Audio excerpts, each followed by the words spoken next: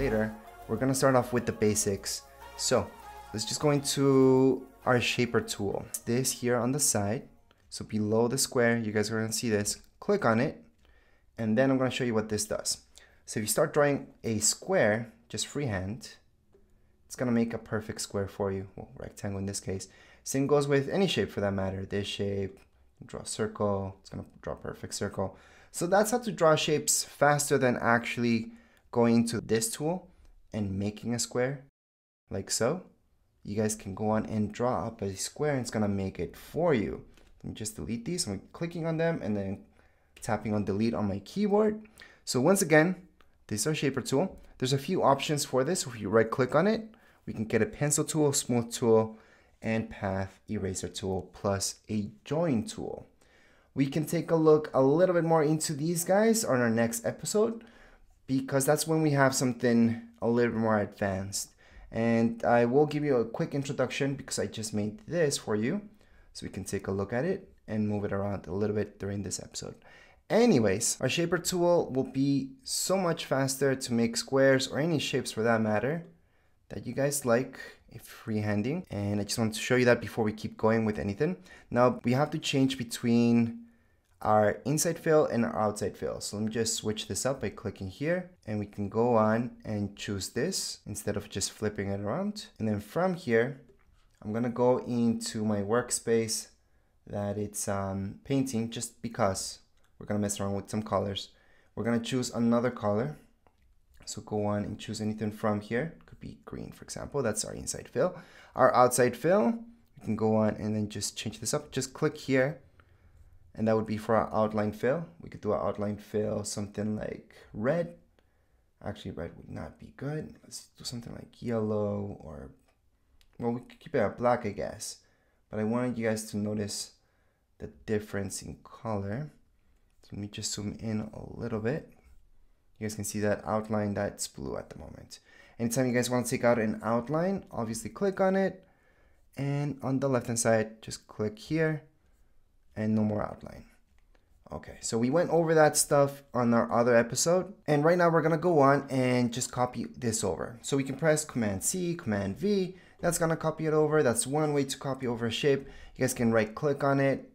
Same thing, copy, right click, paste it. That's another way. And the third way, which is the way that you guys should do because it's a lot faster, press the Options key on your keyboard and then just click and drag. That's gonna make a copy of the shape that we just selected. Now let's say you guys are making a snowman. So let's just make this smaller. I'm pressing Shift just to keep that equal. I'm gonna copy over this shape by pressing Options key and then just dragging this up. I'm gonna press my Shift key on my keyboard, then drag this, and there we go. That shape, well, that's a bit too small. Let's just make that a little bit bigger. So there we go. So let's pretend this is snowman, and the shapes are different shapes, right? So we need to make them all together. There's different ways to do this. So using our Pathfinder tool, which I'm gonna show you in just a second. So let's just go back into another workspace. So I'm gonna switch to my workspace. We're gonna go into Classic, and from Classic, there we go. We can select all this, so just drag and select everything, and we can group it. So Command G will group this. So right now, if I just click here and just move it around, it's gonna move the entire group. To ungroup it, I can just press Shift, Command G. It's gonna ungroup it. So if I click anywhere and I drag, it's just gonna drag individual shapes. But anyways, let's just bring it back once again. But if you want to everything come together as a single shape, now that we have this together, well, it's our Pathfinder. So if I scroll down just a little bit on the left hand side of my screen, I'm gonna see Pathfinder. And here we can merge things. So I can click to unite, and there's different options. Go through every single one of these and just mess around with what each one does.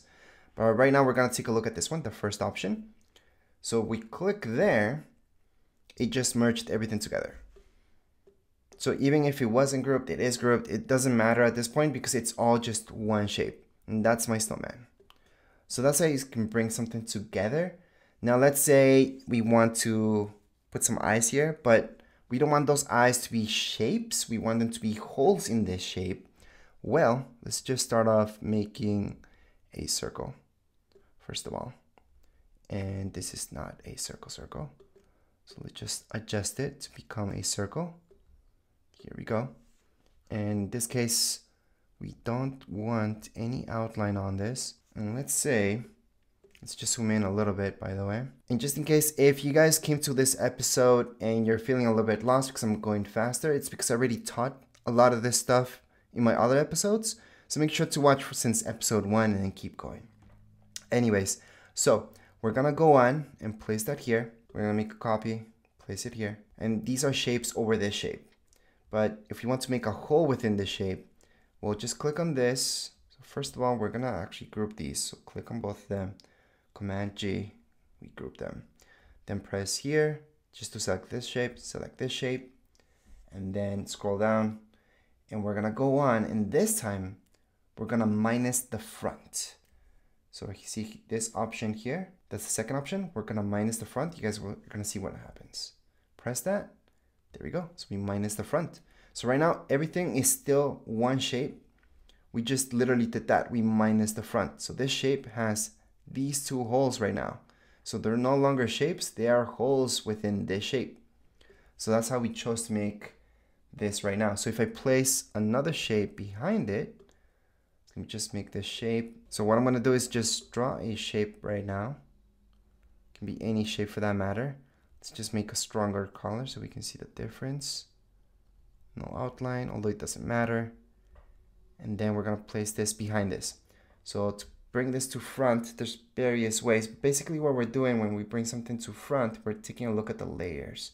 So there's shortcuts towards this, and we're gonna mess around with shortcuts later on. But right now, if we expand our layers, so what I did was going to this option here, that's for my layers. And then from here, you guys will see this is a new layer. I'm gonna place it below this guy, and there we go. So we have one in front of the other. So you guys can notice that this is a shape. It's right in front of the other guy. So that's how I can show you that it's an actual hole right here that we created. So these are the bare basics that comes down to your Pathfinder. Pathfinder is something you're gonna use a lot. So let me just click here, put this over. I'm gonna select both of them. Once you select two shapes, you should see the option for Pathfinder down here below. So if I zoom in just to show you, we have other options here. We have, and just mess around with each one and play around with them. But if we choose this one, just gonna show you what happens. This is what's gonna happen. Let me just go back by pressing Command Z and choose the last option. So that's to exclude, and this is what's gonna happen. So it's very important to know what each Pathfinder option does. Let me just ungroup this because it does become a group, since technically we just created another shape because we excluded that. So if you want to make a hole here on the snowman, like we just did, let's say we want to split up the snowman, we can choose that. Then we're gonna go on, select snowman, so we selected two things. Going to Pathfinder, and we're gonna exclude. Right now, we just dug that hole and ungrouped. So Shift Command G, we ungroup things, delete that, select that, delete that, and we have this hole right here, this line, that's pretty much a hole. So technically, these are two shapes now. So that's your Pathfinder tool. So it's very important to know it. And something else that we should know is our alignment tool. And that's because when you make stuff like very repetitive, you might want to align them. So let me just show you what I mean by that. So let's actually choose a star in this case. Let's just make that star. In this star, we're gonna add these guys into it. So I'm gonna press my up arrow. I'm gonna make it towards a sun. I did go over this in our last episode, by the way. Then I'm gonna copy it over. So I'm gonna go on and hold Option and then just drag it and drag it. Now let's say they're all over the place and we want to align these guys. Well, select them all, and then we have our alignment tool right here. So that's on the bottom. Scroll down a little bit. Let me just put this away for now. And our alignment tool. There's so many ways to align this. So we're gonna go over each one so you guys can see what happens. So we're gonna align it this way first. This way, we wouldn't see a difference at this point, since we should press Command Z, and then choose our second one, Command Z. You guys could see this alignment, Command Z, this alignment. So there we go, we have them lined up to the top. And then we have vertical alignment. So I'm gonna press Command Z. This alignment, that's a vertical alignment, which wouldn't make sense in this case, I know. Then we have our vertical alignment bottom, and there we go. So that's each option for alignment. That's the quick way to align things, so you don't have to do it yourself. And of course, there's lots more options for alignment. So you guys will notice these 3 dots, click on them, and you're gonna see how to distribute and align things just in different ways. So just go throughout each one and see what each one does. But of course, this is to distribute objects, so you might not even see a change right now. But if we take them apart from each other, we should see something happening.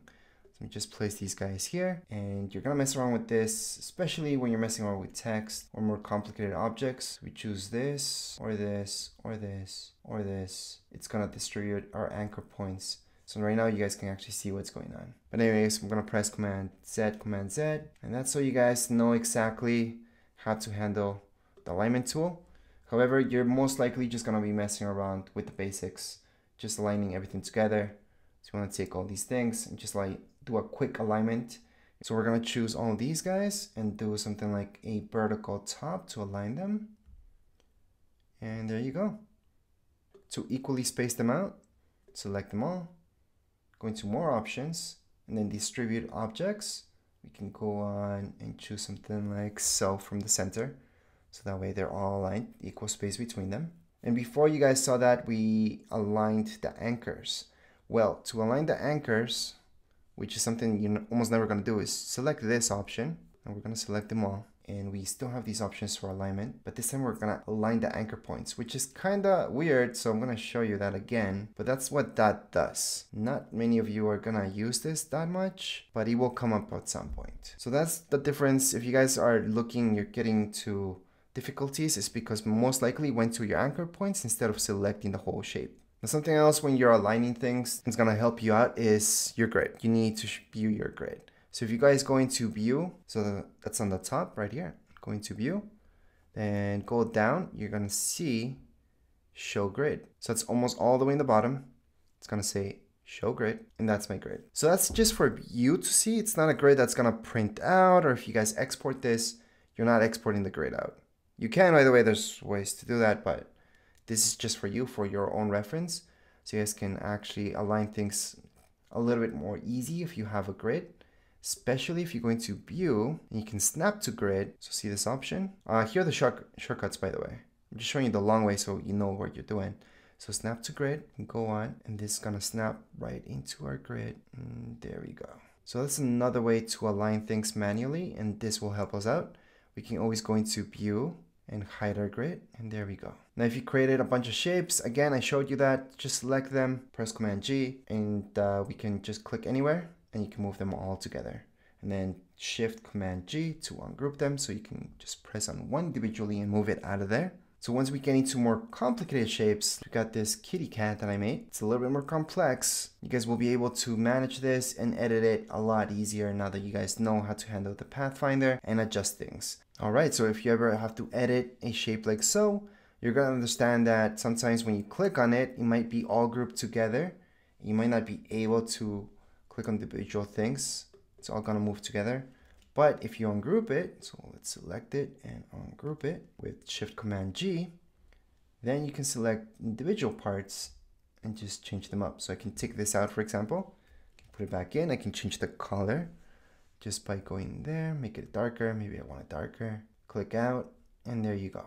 So especially when you're messing around with other artwork or artwork that was handed to you, now you guys know how to edit that stuff, because now you know ungrouping, grouping, and changing your colors as well. But as far as this video goes, we are all done. If you guys have any questions, comments, you guys can write down here in the comments area. Don't forget to subscribe and like. Thank you.